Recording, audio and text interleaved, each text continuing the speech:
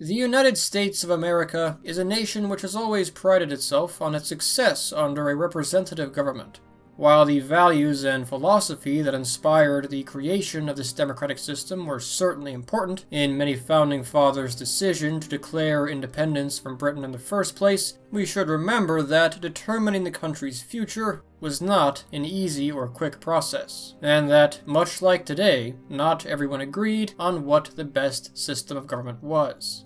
Even when the War of Independence was over, and the nation secured its existence in 1783, it wasn't clear how the new nation, or possibly even nations, were going to run themselves. It would be a few more years before the fundamentals of modern American government were finally in place. Among the many voices throughout the country taking part in this debate were those who favored placing a monarch in charge of the country.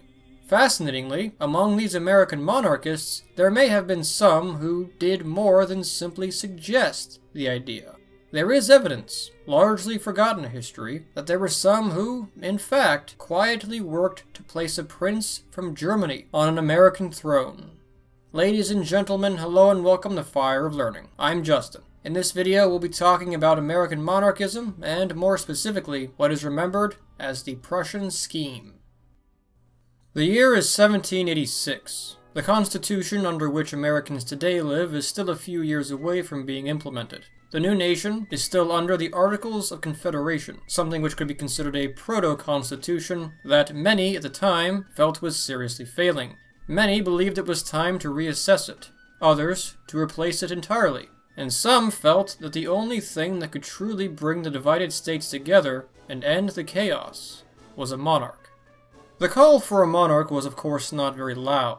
Likely most of the hardline traditionalists with notable influence who would have pushed for such a thing had simply sided with the British in the first place, and were now among the tens of thousands leaving the country for places like Canada. Regardless, there were enough American monarchists to make the topic worth talking about.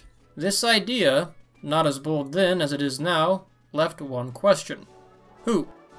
Prior to this, there was at least one individual who suggested this hypothetical throne to George Washington as a solution to America's problems under the Articles of Confederation. In the 1782 Newburgh letter, Colonel Louis Nicola wrote to General Washington citing the failures of the contemporary European republics in comparison to its monarchies and suggesting that he become king and form a kind of constitutional monarchy. In other words, a monarchy combined with a democratic system, much like the British.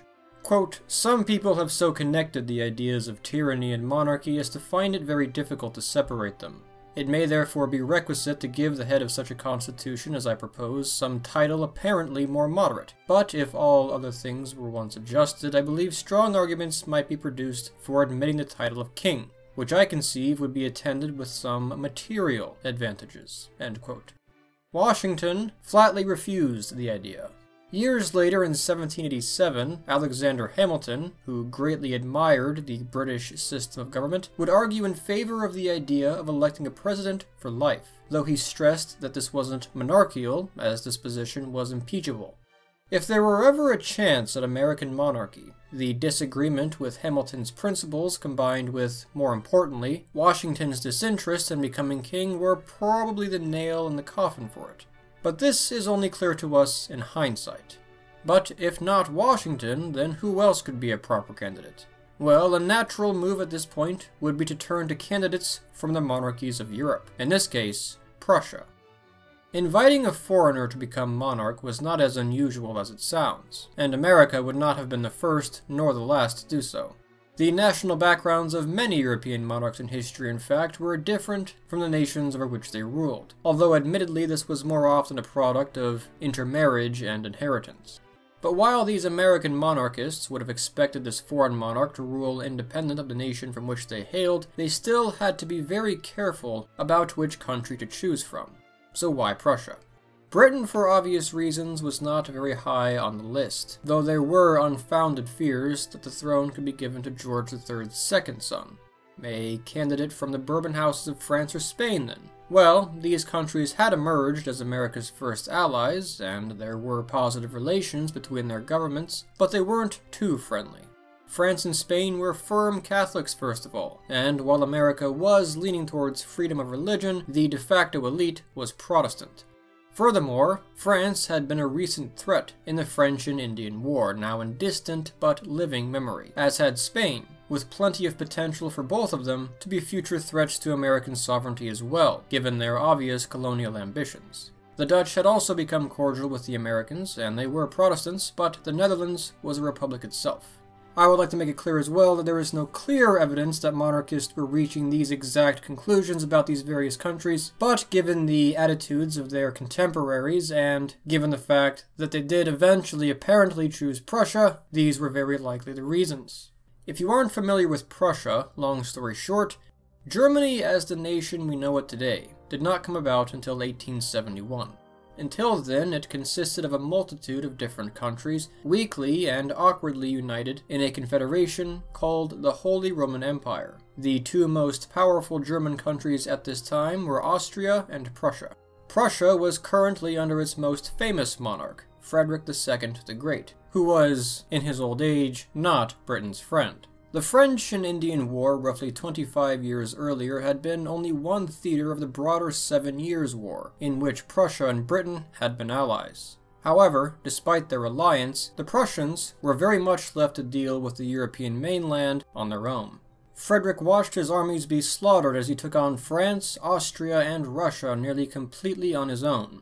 He was only inches away from total defeat, and had come to resent the British for their lack of assistance in the war, to the extent that he had openly approved of American independence. As a Protestant power without significant colonial ambitions that resented the British, the House of Hohenzollern that ruled Prussia was a natural candidate house. Not King Frederick himself, of course. Again, the goal would be to have their own monarch from an established house, not to submit to another country or even end up in something like a personal union. Thus, Frederick's younger brother Heinrich, or Henry, was considered the best candidate, as he was both experienced and not likely to inherit the Prussian throne. A reasonable choice, but hold on. What evidence is there that people were really thinking about this, and whose idea was this exactly? Well, this is a bit of a murky area of history, but based off what is known. The first to suggest it may have been a man named Nathaniel Gorham, who served at the time as president of the Continental Congress. According to the autobiography of the contemporary politician Rufus King, Gorham secretly suggested the idea to Prince Henry. He also claims that Prince Henry declined, and responded by saying, quote, "The Americans had shown so much determination against their old king that they would not readily submit to a new one." End quote. Whether or not this was true was unclear. For quite a while, evidence for such a scheme was that Mr. Rufus ambiguously said it happened. Naturally then, it was considered a bit of a myth. But then, in the 19th century, a very interesting letter was discovered.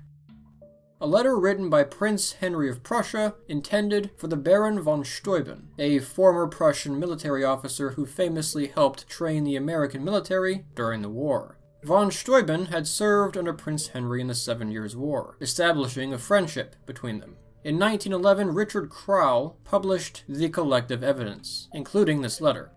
It appears that the letter was drafted in early 1787. The letter, written in French, the lingua franca of the age, is left intentionally ambiguous for fear of interception, but he seems to be responding to two letters, one from Steuben, and La lettre d'un de vos amis, a letter from one of Steuben's friends. This letter, which the American friend wrote, evidently astonished Prince Henry, and pertained to the principles of government that have been established in the United States. Henry wrote that he, quote, doubted they could be changed unless the whole of the nation was in agreement, end quote. He then added, "But if the whole nation would choose for its model the Constitution of England, according to my judgment, I must admit that it is of all the constitutions the one which seems to me the most perfect," end quote.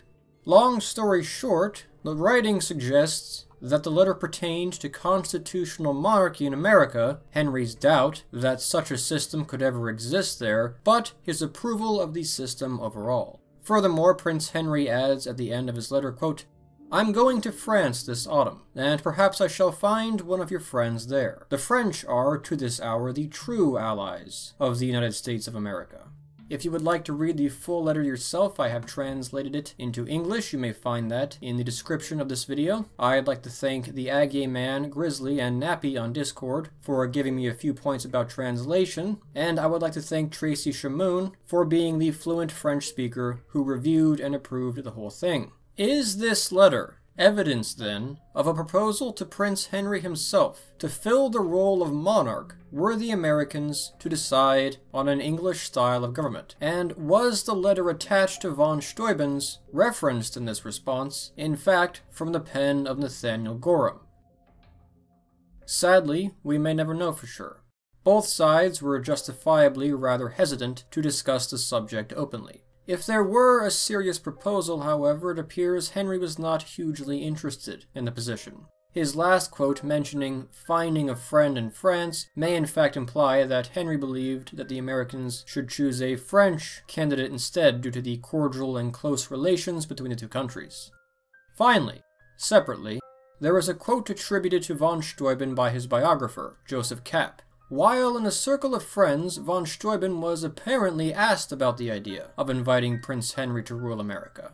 Steuben responded, quote, "As far as I know the prince, he would never think of crossing the ocean to be your master. I wrote to him a good while ago what kind of fellows you are. He would not have the patience to stay 3 days among you." End quote. Here, Steuben treats the suggestion as a bit of a joke, and simply dismisses it as such according to his biographer. But was this an idea he took more seriously than he let on? Ultimately, America did not even come close to choosing a monarchy. The same year the letter was written, 1787, the Constitutional Convention laid the framework for the modern American system of government. The Constitution came into effect on March 4th, 1789. And thus, quietly, any consideration of placing Prince Henry on an American throne faded away. The whole idea was nearly lost to history completely, surviving only by chance, and indeed, few know of it even today. However, though this may be just a footnote in history, there is evidence to suggest that, for a short time, it was more than just a thought at the back of a few men's minds, and rather was something that was being genuinely considered and privately discussed. Regardless of whatever likelihood that there was that this would have succeeded, it's interesting to consider how history would have played out had such a scheme worked. Would history be very different? It's certainly possible. Would it have substantially changed America's identity if the country chose a monarch, regarding King Henry I as a primary founding father? Absolutely.